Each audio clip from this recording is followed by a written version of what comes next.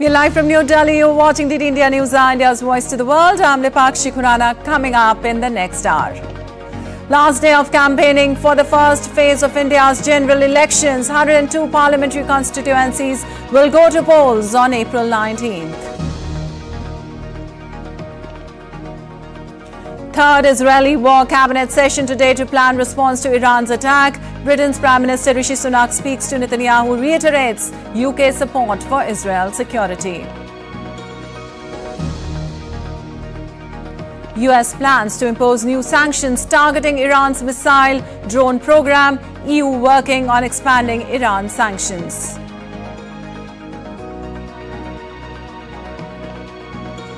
And in Champions League thriller, Paris Saint-Germain stunned Barcelona while Borussia Dortmund down Atletico Madrid to set up semi-final clash against each other. Also, Ram Navami, the birthday celebration of Lord Ram being celebrated across India. Special arrangements in place at Ram Temple in Ayodhya to mark the occasion.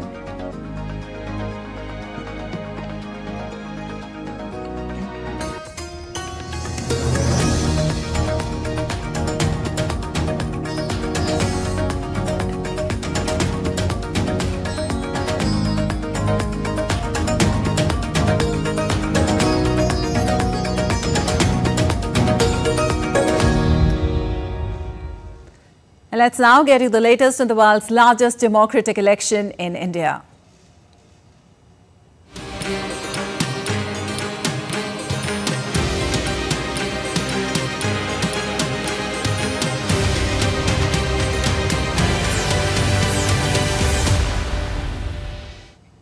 Well, today is the last day of campaigning for the first phase of India's general elections. Strict regulations will come into force from 6 p.m. IST on Wednesday. The regulations will be enforced till the closure of polls. Voting for the first phase of India's general elections will take place on April 19th. People in 102 constituencies across 21 states and union territories will cast their votes in phase 1. The general elections will be held in 7 phases, concluded on June 1st. The counting of votes will take place on the 4th of June.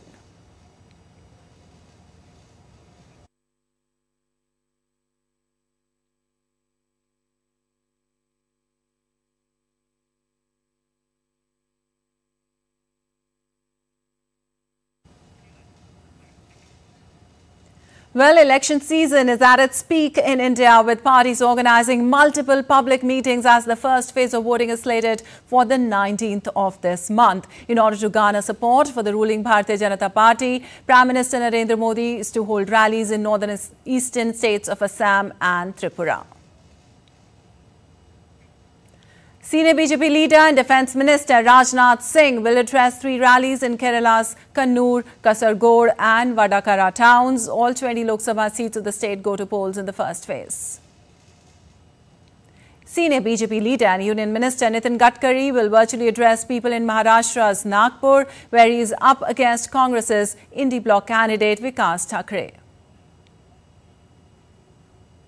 Senior BJP leader and Union Minister Dr. Jitendra Singh to lead a roadshow in Jammu's Kathua. Congress leader Rahul Gandhi is to hold rallies in Karnataka's Mandya and Kolar today. The Grand Old Party is facing JDS, which is BJP's ally in both seats. Congress General Secretary Priyanka Gandhi Vadra will lead a roadshow at Saharanpur in Indian state of Uttar Pradesh in support of the Indie Alliance candidate Imran Masood. Bahujan Samaj Party leader Mayawati will also campaign in Rajasthan's Alwar.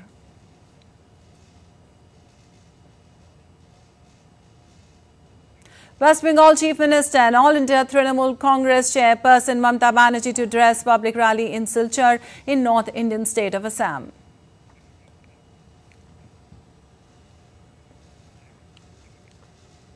Well, Chhattisgarh in central India was formed out of Madhya Pradesh to become the Indian Union's 26th state. It is also known as the Rice Bowl of India. The Hindi heartland is India's 10th largest state and a major producer of energy and steel. Let us understand why Chhattisgarh matters as India decides in 2024.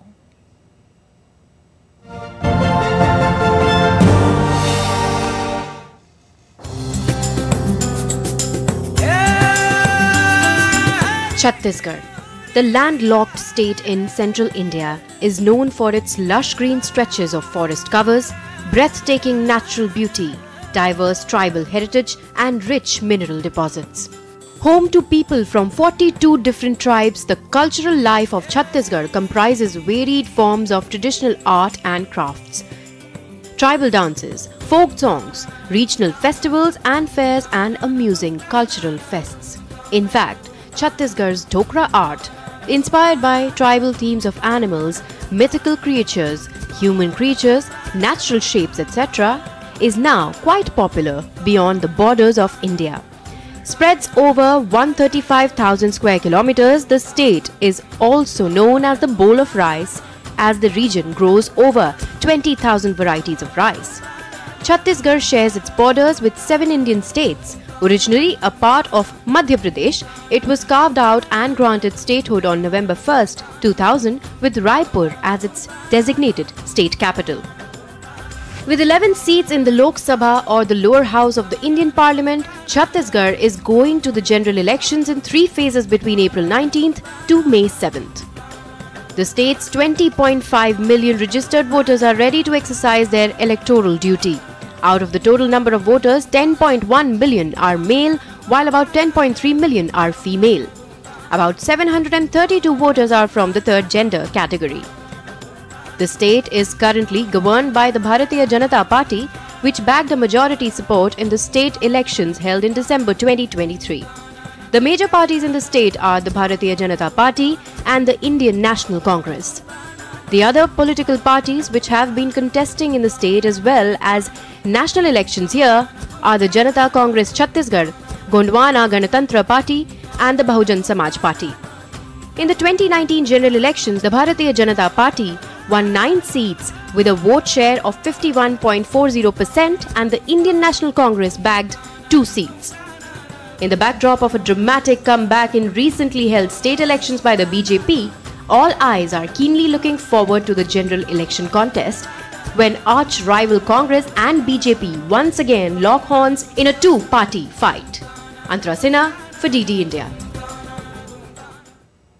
Well, Dibrugarh constituency in Upper Assam is going to polls in the first of the 7-phase general elections in India.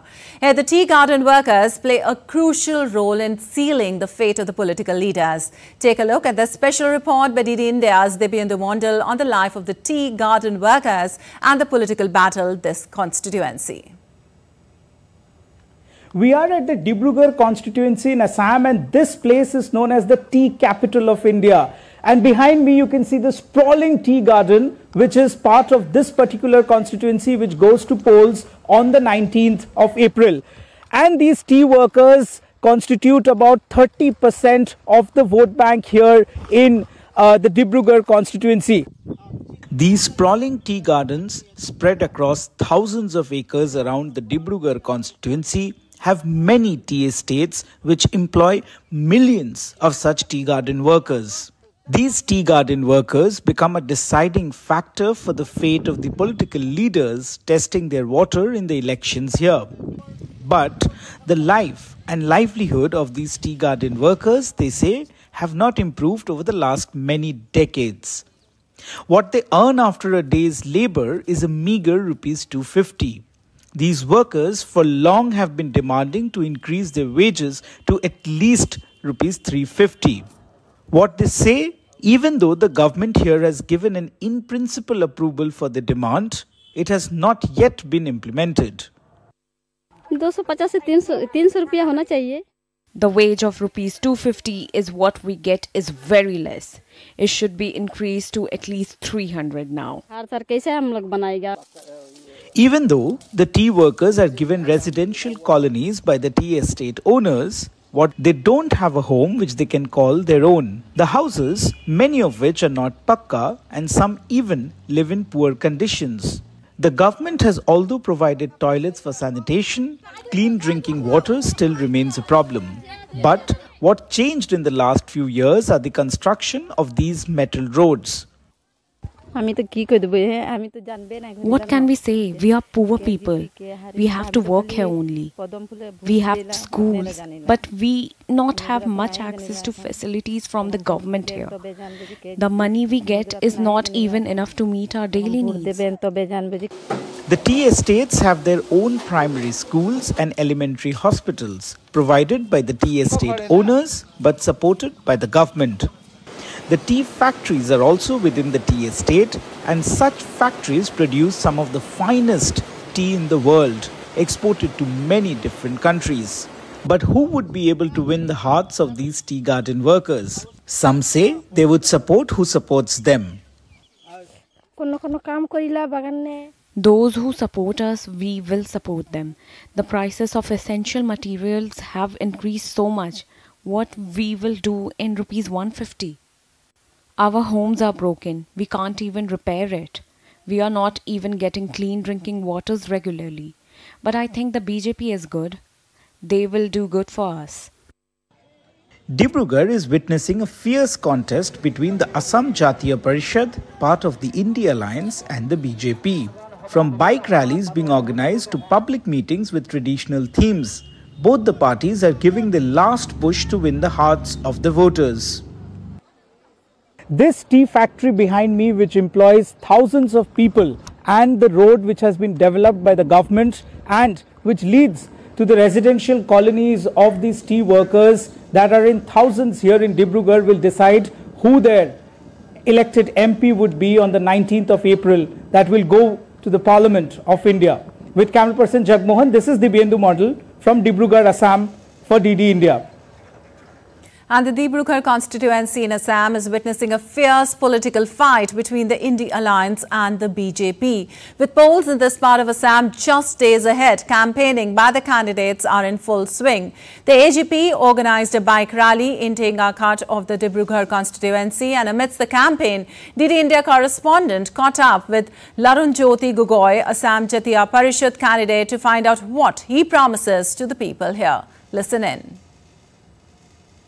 I am joined by the AJP candidate Larunjyoti Gogoi from the Dibrugarh constituency, who is contesting against the sitting union minister of the BJP, Sarbananda Sonowal. He is holding a rally, as you can see behind me. Larunjyoti, what is the confidence that drives you to a seat, to a VIP seat like Dibrugarh? I'm very much confident because Sonowal is a symbol of failure.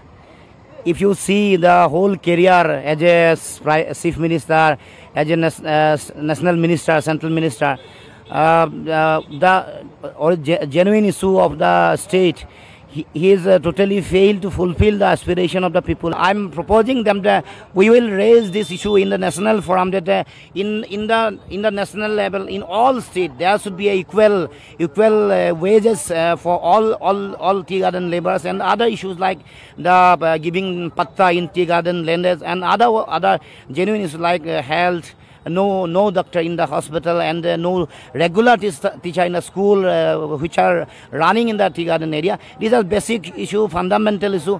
So the tea garden, the voters, they are very much interested. They are against the BJP agenda, and we are proposing to settle down all this issue and we will raise their issue in the national forum. So is CA also an issue in this particular region? Definitely. CA is a very genuine issue. CA is very dangerous to the common people, and the people of Assam, they are very much aware that we are under threat by our culture, our civilization, our language, in every aspect we are under threat. Therefore, we have already accepted the load of illegal foreigner up to 71.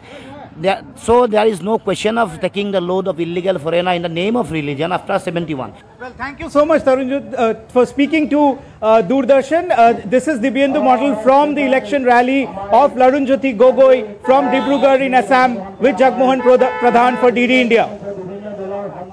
Well, campaign for the lower house of Indian Parliament is in full swing, but the wedding season amidst polls in the state of Rajasthan has made the festival of democracy more colourful. DD India correspondent Vishal Baristo brings you this report.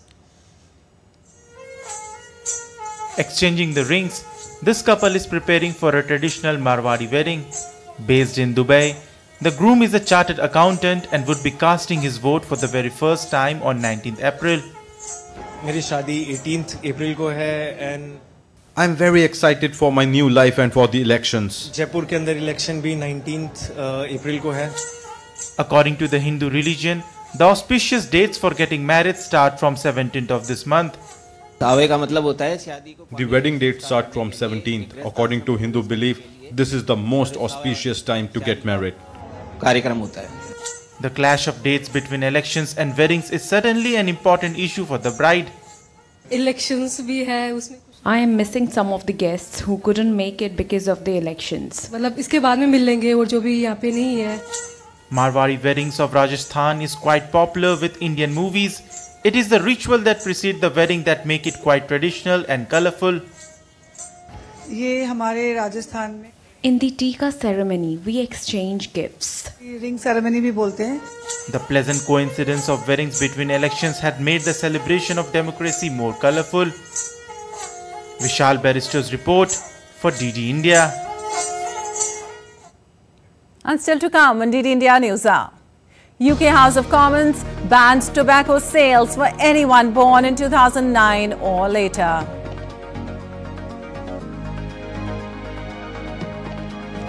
After Baltimore, experts warn other nearby bridges could also crumble in the event of a maritime collision of the same magnitude.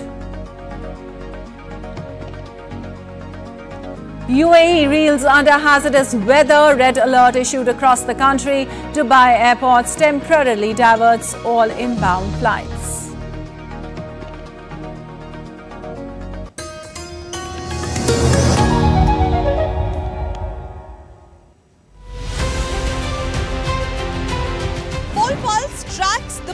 Of the pole-bound southernmost Indian state of Tamil Nadu. Voting is our responsibility. This is a big fight between BJP and India alliance. Will you vote? Yeah, power of democracy. This is a huge. BJP is trying her best, for the past 10 years under the flagship of Sri Narendra Modi government. The 2024 Lok Sabha polls in Tamil Nadu are witnessing the battle royale between DMK, AIADMK and the BJP.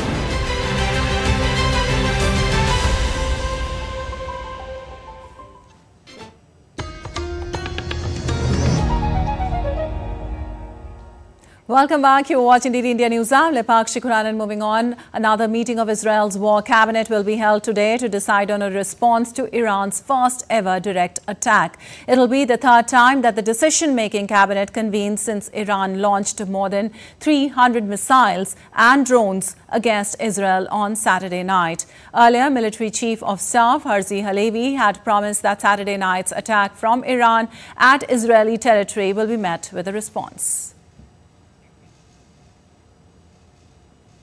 And British Prime Minister Rishi Sunak has called for calm heads during a phone call with Israeli counterpart Netanyahu.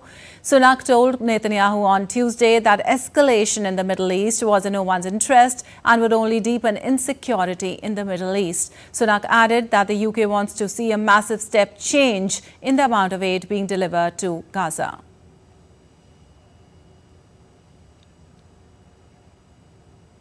While the US is planning to impose new sanctions targeting Iran's missile and drone program in the coming days, White House National Security Advisor Jake Sullivan has said that the US will impose new sanctions on Iran's missile and drone programs and new sanctions against entities backing the Islamic Revolutionary Guard Corps and Iran's defense ministry in the coming days. In a statement, Sullivan said, following Iran's unprecedented air attack against Israel, President Biden is coordinating with allies and partners, including the G7 and with bipartisan leaders in Congress, on a comprehensive response. Sullivan added that the U.S. also expects its allies and partners to impose sanctions against Iran. He said that the U.S. continues to work to further strengthen and expand the successful integration of air and missile defense and early warning systems across the Middle East to further erode the effectiveness of Iran's missile and UAV capabilities.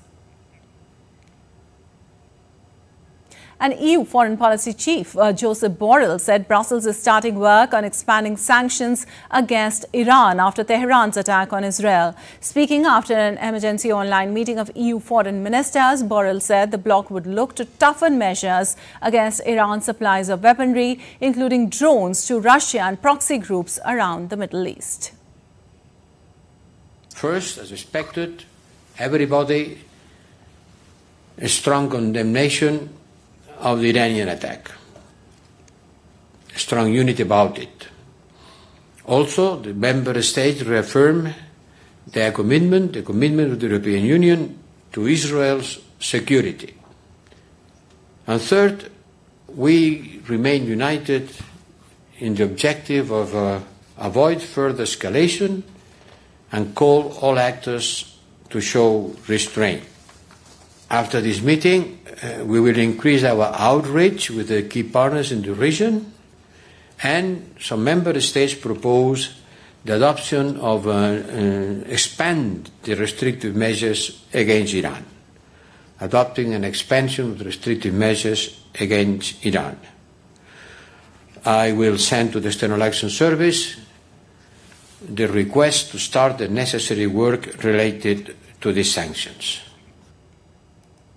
Meanwhile, U.S. Republican-led House of Representatives would vote this week on advancing a long-stalled national security spending package to aid Israel, Ukraine and other American allies. It comes days after Iran launched a large aerial attack on Israel, amplifying calls for Congress to move quickly to approve the pending aid bill. Speaker Mike Johnson said he would cobble together a legislative package that roughly mirrors the $95 billion aid bill the Senate passed 2 months ago, but that is broken down into 3 pieces. Lawmakers would vote separately on a bill providing money for Israel, one allocating funding for Ukraine, and a third with aid for Taiwan and other allies. They would cast a 4th vote on a separate measure containing other policies popular among Republicans. And the UK House of Commons provided a bill on Tuesday that will ban tobacco sales for anyone born in 2009 or later. The policy pushed by Prime Minister Rishi Sunak passed its first parliamentary vote, although dozens of his own lawmakers voted against it. The bill passed a vote in Britain's Parliament with 383 in favour and 67 against, meaning it will progress to the next stage in Parliament where it can be subjected to amendment. The legislation is one of Sunak's flagship policies before an election later this year. The Tobacco and Vapes Bill aims to prevent children born since 2009 from ever being able to legally buy tobacco rather than criminalising the habit. And after 2 days of jury selection, the first 7 jurors were selected on Tuesday to serve on Donald Trump's hush money criminal trial. The judge also warned lawyers that he would not tolerate any efforts to intimidate prospective jurors after saying Trump was audibly muttering while one of the possible members of the panel was questioned. Trump faces 34 felony counts of falsifying business records to cover up a hush money payment to an adult star shortly before the 2016 election. Trump has pleaded not guilty and denies an encounter took place. Trump spoke out against the judge overseeing his New York criminal trial, repeatedly calling him conflicted and saying he should not be there.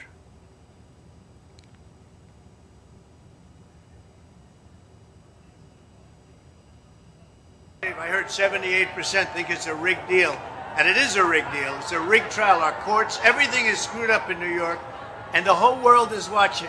This judge is so conflicted. You understand that. You'll take a look at that. There's never been a judge so conflicted as this. It's ridiculous.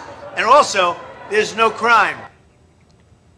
Well, the collapse of the Francis Scott Key Bridge in the U.S. port of Baltimore last month was of near unprecedented scale. According to the state's governor, 6 people died when a cargo ship lost power and slammed into the major river crossing, knocking it over. Weeks on, the vessel's 21-man crew, all but one of whom are Indian citizens, remain on board. But the almost unthinkable tragedy is at risk of being repeated elsewhere in the United States. Experts warn other nearby bridges could also crumble in the event of a maritime collision of the same magnitude, as Benji Hayo reports for more.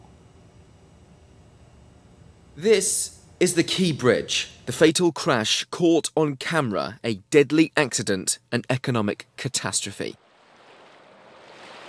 And this is the Chesapeake Bay Bridge, just 30 kilometres downstream, a vital gateway outside of Washington, D.C., a local and national landmark. It shares the same shipping lane as the Key Bridge, except it's older, bigger, busier. 7 kilometres in length, carrying 27 million vehicles a year. 11 million tonnes of cargo passes under it annually, and it's ranked as one of the scariest bridges in America. Why? Well, there's very little in the way of protection around the key pylons holding up this vast structure. It's hard to see from here, but all that borders the corroding metal piers supporting the road above are narrow wooden buffers. Experts we've spoken to say that without reinforcement efforts, a container shipper, a large, heavy one, hitting that bridge would take it down in one fell swoop. It's a disaster waiting to happen. It will collapse in the same manner because that bridge also is fracture critical, just like the Key Bridge was. And fracture critical means that if one piece of the bridge support system or the bridge system itself fails or fractures, the whole bridge or a large section of the bridge could go down, just like the Key Bridge. Being fracture critical is not the sole reason for the Key Bridge's dramatic collapse. Investigations are underway to determine the main cause, though it is a risk for bridges like the one in Chesapeake Bay. The Maryland Transportation Authority says it's considering adding increased protections to slow or deflect a ship, lessening the blow. One possible solution, what's known as dolphins. They look like columns, they're a little bit large, and they're essentially anchored down in the seabed.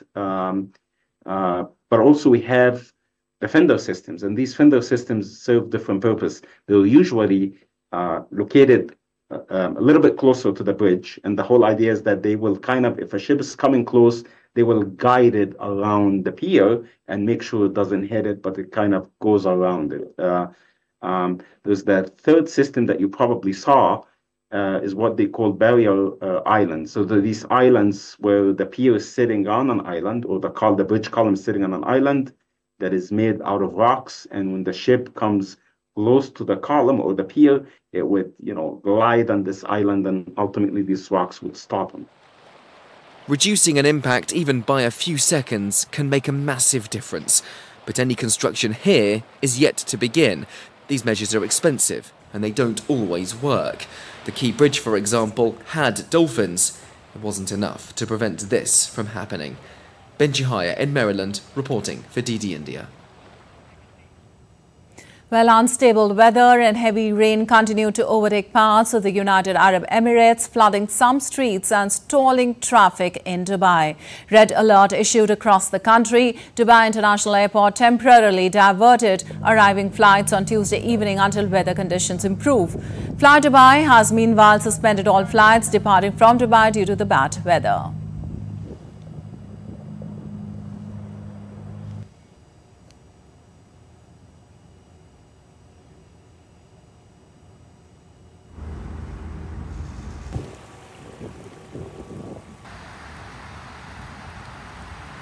And still to come on DD India News Hour.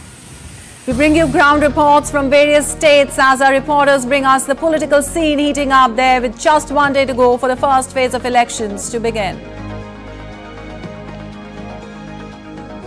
India's very own Charlie Chaplin raises voter awareness in Jammu and Kashmir.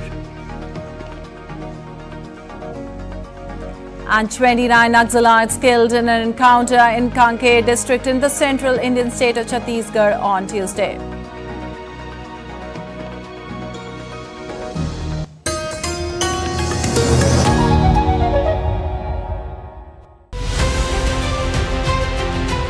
Tracking the first phase of general elections, Team Poll Pulse has reached India's northeast in Assam.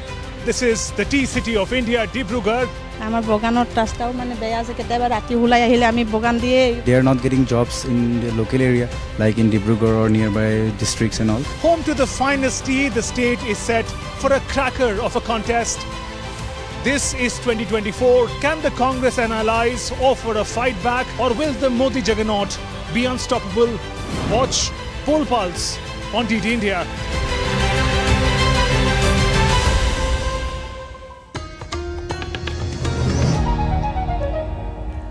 Welcome back. You're watching DT India News. I'm Lipakshi Khurana, and time now for a quick recap of the headlines.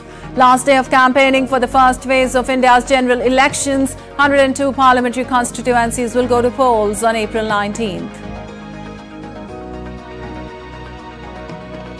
Third Israeli war cabinet session today to plan response to Iran's attack. Britain's Prime Minister Rishi Sunak speaks to Netanyahu, reiterates UK support for Israel's security. US plans to impose new sanctions targeting Iran's missile drone program. EU working on expanding Iran sanctions.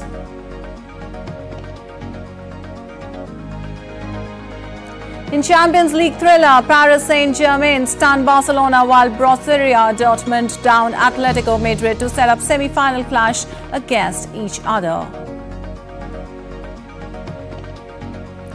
And Ram Navami, the birthday celebration of Lord Ram, being celebrated across India. Special arrangements in place at Ram Temple in Ayodhya to mark the occasion.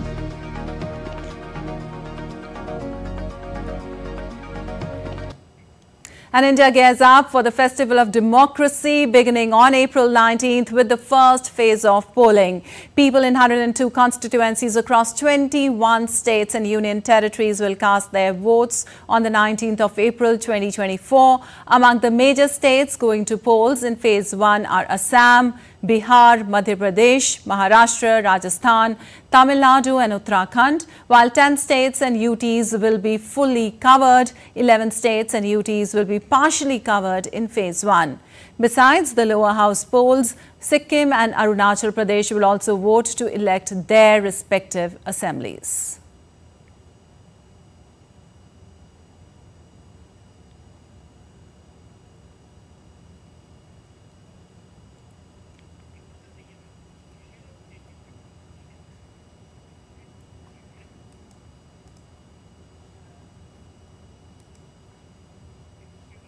All right, we are now joined by our correspondents for more on elections. We have Shishir Sheller from Maharashtra and we have Prasenjit from Kolkata with us.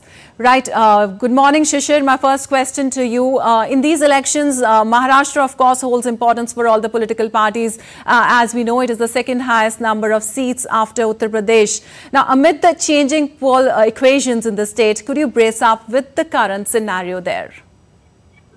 Well, absolutely. Maharashtra is going for the poll on the 19th of April, the first phase election, and nearly 5 seats from Maharashtra, and especially from Eastern Vidarbha is going for the poll. Now, Eastern Vidarbha is quite important, crucial, region from Maharashtra's perspective as well, because the big leaders coming in from this particular region, be it Nitin Gadkari from Nagpur, Devendra Fadnavis, who is also a Deputy Chief Minister of Maharashtra, comes from Maharashtra. Then Sudhir Mungantiwar of BJP also comes from the same region, the Eastern Vidarbha region. So obviously the big names are in play for this particular phase of election, and that's the reason we have seen all the star campaigners campaigning around the clock in Nagpur and around the city. Another important aspect why it is important, because we've also seen that the Gadchiroli district will also go for the poll. Now this is one of the sensitive areas.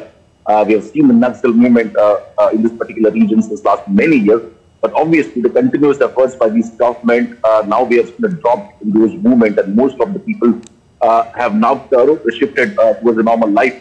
Most of them have surrendered, and that's the reason this region is also particularly important when it's going to the poll on the first phase here. The third important destination, the third important constituency is Chandrapur. Now, Chandrapur is known for the black gold because most of the mining activity of Maharashtra happens in Chandrapur, and that's the reason you have seen some of the big factories are situated in Chandrapur region, steel factories also, and even the coal factories also, and that's the reason industry-wise, if you look at Chandrapur is very important constituency. So Chandrapur is also going for the poll here. And the fourth one, that the Ramtek constituency. Now the Ramtek constituency is actually a reserve constituency for SC/ST category. That also will go for the poll. So obviously, in this particular election, you just don't have to see the development, but also the caste factor and the social issues will also play an important role. And when all these big star campaigners campaigning in these 5 constituencies in Maharashtra, they are keeping in mind that they have to make, they have to strike a balance between all the development projects they have done, at the same time what they want to issue to the people, especially the social issue I told you, and how they can manage the caste mathematics. So these are the all equal points that probably they all are looking forward. Now, as far as Congress perspective is concerned, let me tell you that eastern bit of the region, once known as the Congress, bashed me here, but over a period of time we have seen that the Congress has lost that grip on this region, and that's the reason now we have seen the BJP and the Shiv Sena is quite stronger at this point in time in this particular region. Well, now this is probably time that Congress want to again get back their old bastion, and that's the reason they have fielded various candidates. For example, in Chandrapur, we have seen a women candidate Pratibha Dhanurkar contesting from Congress side. Obviously, talking about Pratibha, she don't have any experience in politics so far, but in spite of that, she is into prey, and probably, as I told you, that the caste factor may give some advantage to Pratibha Dhanurkar. On the other hand, if you look at the Nagpur constituencies where Nitin Gadkari, the union minister, is contesting, against him, Congress has fielded a local leader probably, Mr. Thackeray. Obviously, Thackeray has a very good support on the ground in Nagpur, but how he is going to get that support, convert that support into the seat is the major factor. So these all equations will definitely, all these political parties and leaders must have kept in mind, and the people actually play quite important role here, because ultimately it's their issues that these leaders will represent in the parliament. That's the reason the employment generation is a major important issue for, especially for the youngsters. The other important is inflation, and third very important issue that how these cities or this region has changed over a period of time. People will also keep that in mind when they go for poll. Right. All right. Okay. So my next question to you, Prasenjit, if you talk about West Bengal, what dominates the first phase of elections there, and how close is the race between the major parties? Look, Lipakshi, it is tea, timber and tourism. These are the three major issues which are dominated in these three constituencies. You know that this Alipur Dwar, Kuch Bihar and Jalpaiguri, this is the Duars region, farthest north of West Bengal, and this is called Duars region. This region is famous for tea, famous for timber and famous for tourism. So these are the three issues which will be dominating, and particularly in these three constituencies in 2019, dominancy was of BJP and Trinamool Congress on the other. They are desperately trying to get back their foothold in these three constituencies, and that is why the Chief Minister of West Bengal and the Chairperson of Trinamool Congress, Mamata Banerjee, was camping in this area for the last 10-15 days, and along with the General Secretary of the party, Abhishek Banerjee also. So, and on the other hand, Prime Minister Narendra Modi himself visited this place frequently in his election campaign. So, I mean to say that these three constituencies is very crucial, at least for get the mental strength for both the parties. If the BJP is satisfied with the 19th April polling, then that will be an age for them, and at the same time, if Trinamool Congress can get back their foothold during the day of polling, then that will be an age. So very intense fight we are going to see on 19th of April in this area.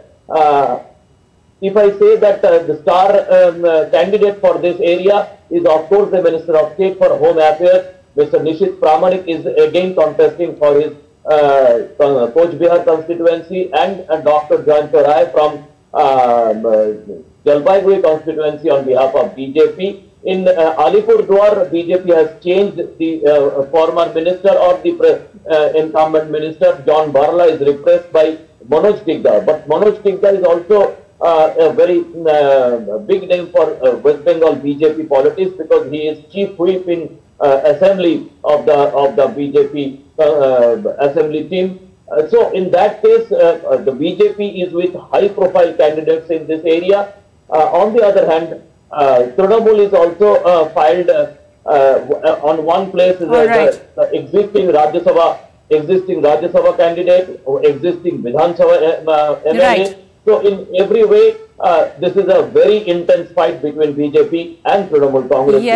Yes, it is. Thank you so much, Prasenjit and Shishir, for joining us and giving us that information.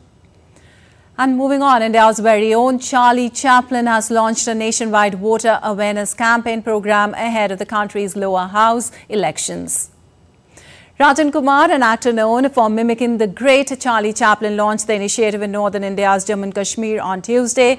Kumar plans to take it to the far corners of the country before culminating in southern India's Kanyakumari.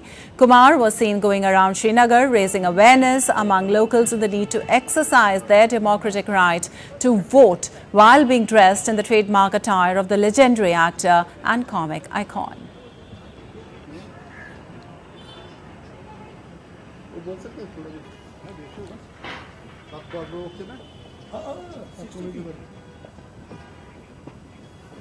And in one of the largest operations by security forces in Chhattisgarh, 29 Naxalites were killed in an encounter in Kanke district in the central Indian state of Chhattisgarh on Tuesday. This figure can go up as the search operation is still on, Chhattisgarh police said. According to officials, if the figure crosses 30 casualties from the Naxal side, this would be the largest operation by forces in the past 10 years. Bodies of all the 29 Naxalites were recovered, while of them 3 have been identified so far. AK-47 rifles and large cache of grenades were recovered. 3 security personnel who were injured in the operation are out of danger.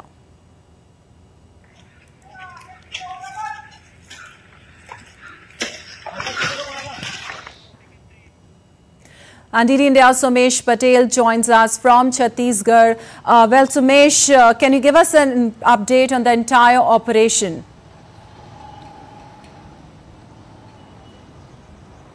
Yeah, at last 29 Naxal, including their top leaders, were killed on the Thursday in a joint operation by teams in the Border Secretary Force, BSF and the District Reserve Guard DRG in Chhattisgarh Kanke district. The Naxal leader Shankar Rao had a reward in the 25 lakh. His head in the police said 3 soldiers were injured in the encounter and 80 bodies have been recovered. Said official are last cause in the weapons including 7 AK-47 and 3 light machine gun were also recovered in the site. All right. Thank you so much, Somesh, for that update from there. And moving on, the newly built Ram temple in Uttar Pradesh's Ayodhya is all decked up for Ram Navami celebrations. The festivities, which fall on the 9th day of the Chaitra month, mark Ram Lalla's birth. Devotees thronged in large numbers to get a glimpse of the deity. This year, the auspicious occasion will be more special by Surya Abhishek of Ram Lalla, when the sun's rays will fall on the forehead of the deity's idol at noon. The celebrations mark the first big religious occasion after the consecration of Ram Lalla in January this year.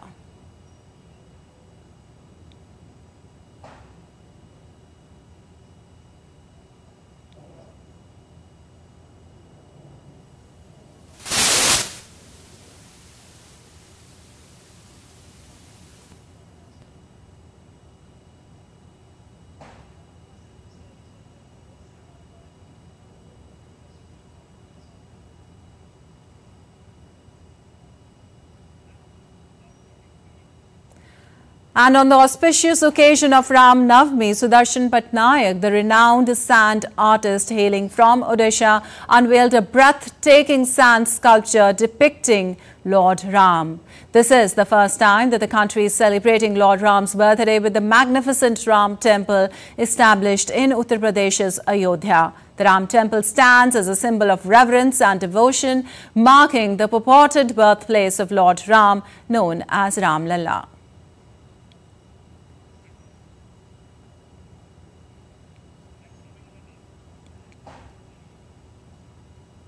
And still to come on DD India News Hour.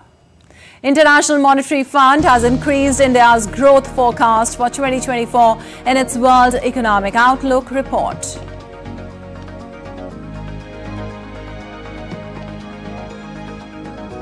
In IPL, Delhi Capitals will face off Gujarat Titans a day after Rajasthan Royals beat Kolkata Knight Riders by 2 wickets. And excitement grows as today marks 100 days until the 2024 Olympics get underway. But the build-up has not been without controversy. We'll tell you more ahead.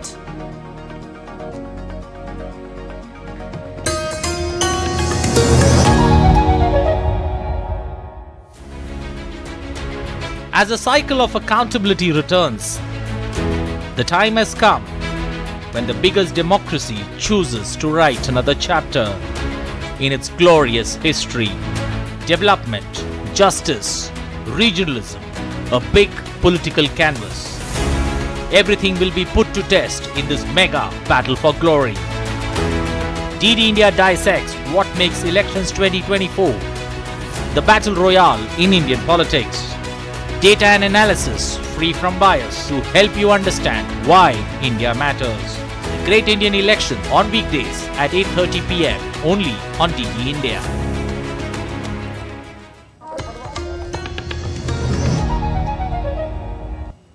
Welcome back. You're watching DD India News. I'm Nipakshi Kuran, and on to some business news now. The International Monetary Fund has increased India's growth forecast for 2024 in its World Economic Outlook report. The latest forecast comes from the IMF spring meetings, which are an opportunity to assess how economies are faring amid a variety of global pressures. Nick Harper reports for more from Washington. Well, the International Monetary Fund says it's been surprised by a high level of resiliency. Its better than expected data shows that many global markets are rebounding in a post-pandemic world. India comes out as one of the star performers, remaining as it does as one of the countries with the best forecasts. The IMF has increased its prediction for 2024 growth, boosting it by 0.3%, now forecasting that India will see 6.8% growth this year. The IMF says growth is projected to remain strong in the country in 2024, with the robustness reflecting continuing strength in domestic demand and rising work-age population. From a global perspective, the World Economic Outlook forecasts 3.2% global growth this year. One area of particular weakness is China's property sector. The IMF warns that without a government-led restructuring package, the sector will drag down growth in China even further over the next year or so. Growth for this year is forecast for 4.6%. The spring meetings taking place here in Washington, D.C. this week have also highlighted a strengthening US economy. The IMF saying that increased employment and significant consumer spending could help to boost global growth over the coming year. But there is a warning for the US Federal Reserve and other central banks. Following a period of increased interest rates, the IMF now says it'll be up to central bankers to reduce rates gradually to prevent tipping economies into recession and achieving instead that hoped-for soft landing. Nick Harper in Washington, reporting for DD India.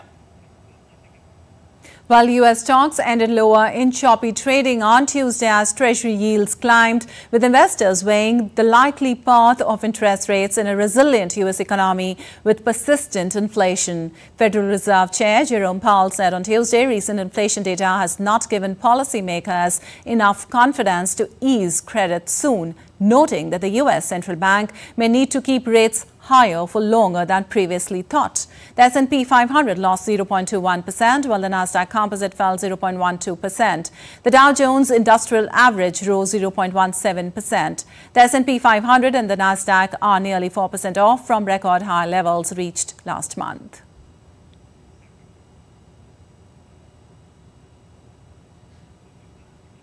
And Asian shares were mixed on Wednesday as Fed's Powell rethinks rate cuts, pushing Treasury yields to new 5-month high. The beleaguered yen is plumbing fresh 34-year lows on an almost daily basis. It was last steady at 154.62 per dollar. MSCI's broadest index of Asia-Pacific shares outside Japan rose 0.2% after plunging more than 4% in the past 3 sessions. Taiwanese share outperformed with a gain of 1%, while other markets were lackluster. Japan's Nikkei dropped 0.7% to the lowest in 2 months. China's blue chips fell 0.1%, while Hong Kong's Hang Seng Index edged 0.1% higher.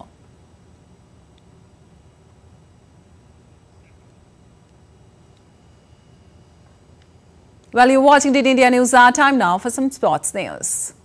Gujarat Titans are set to host Delhi Capitals today at Narendra Modi Stadium in Ahmedabad on Wednesday. The host currently stand at number 6 at the points table, whereas the Rishabh Pant-led Delhi Capitals are at the 9th position. Both teams have played 6 matches each, and out of them, GT have won 3 and DC have won only 2 matches.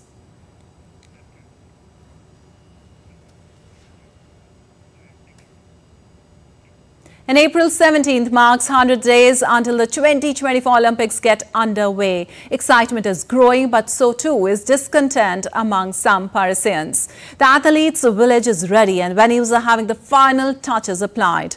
However, the build-up has not been without controversy, as DT India correspondent Ross Cullen reports for more. This year's Olympic and Paralympic Games are now just 100 days away, and the final preparations are in full swing. It's the 3rd time the French capital is hosting the Games, and it comes 100 years after it was last in Paris in 1924. But the build-up has not been plain sailing. Tourist boats and cargo ships will be forced to alter their schedules due to the planned opening ceremony and some swimming events in and on the River Seine. This has never been done, it's never been tried before, so we're leaping into the unknown. We have to limit all the risks, and there is a significant security element, and effectively that will impact our activities. That's undeniable. For some Paris businesses, the Games could provide an economic boost. Some restaurants near the famous Champs-Élysées Boulevard are hiring more staff and extending their hours for the summer. For restaurants, we will be able to show our culture, French culture, and to give a good experience and the best experience possible to our clients coming from all over the world. However, there has been criticism that event prices were beyond most budgets. In response, 1 million free tickets were handed out to young people, amateur athletes and people with disabilities. And Parisians are nervous about the security impact on daily life. QR codes will be needed to access certain areas near Olympic venues, and there will be mass surveillance by the French authorities. The arenas are being readied and the final preparations are underway for Paris to host the biggest multidiscipline sporting gathering in the world. But as with any athletics event, there are always hurdles to overcome. Ross Cullen in Paris reporting for DD India. And Australia unveiled their new Olympic ceremony uniform on Wednesday to mark 100 days until Paris 2024 begins. For the first time, the Australian Olympians' oath will be on the inside jacket pocket, with the names of all 301 Australian Olympic champions throughout the jacket lining. The outfits will also feature Indigenous artwork. Walking together from Olympic boxer Paul Fleming used in the pocket square, scarf, and with the Olympians' oath on the inside lining.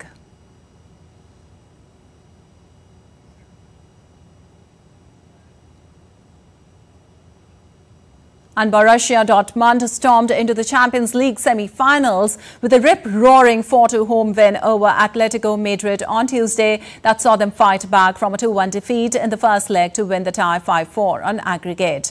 Julian Brandt put Dortmund level on aggregate in the 34th minute, and 5 minutes later Dortmund took the lead in the quarter-final tie as Ian Maatsen cut in from the left and drilled a perfectly placed shot in at the foot of the far post. Dortmund had not reached the last 4 of the Champions League since they finished runners-up in 2012-2013. This is just the 4th time the German club have advanced beyond the quarter-finals.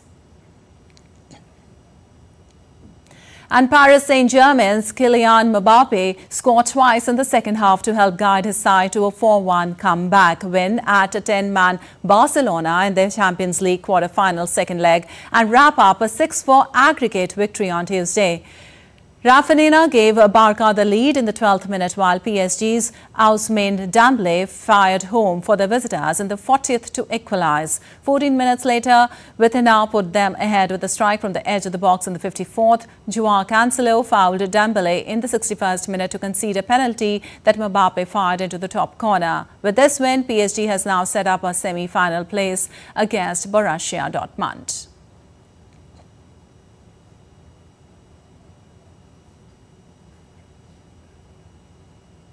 And Rafael Nadal beat Flavio Cobolli at the Barcelona Open on Tuesday in his first tournament since January and first appearance on clay since the 2022 French Open. The Spaniard ran out a comfortable 6-2, 6-3 winner over Italian Cobolli to set up a round of 16 match against Australia's Alex de Minaur. Second seed Andrei Rublev of Russia crashed out of the tournament with the world number 8 beaten 6-4, 7-6 by 22-year-old American Brandon Nakashima. Spaniard Juan Munar eased through with a 6-3, 6-1 victory over Yoshihito Nishoika of Japan.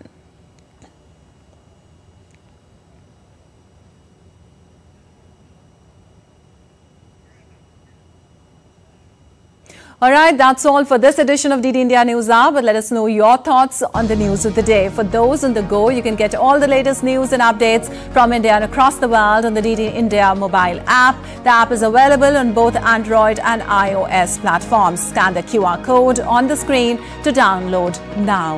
We'll be back with more news as it breaks here on DD India. I'm Lipakshi Kurana from all of us here in Delhi. Thanks for watching DD India Live.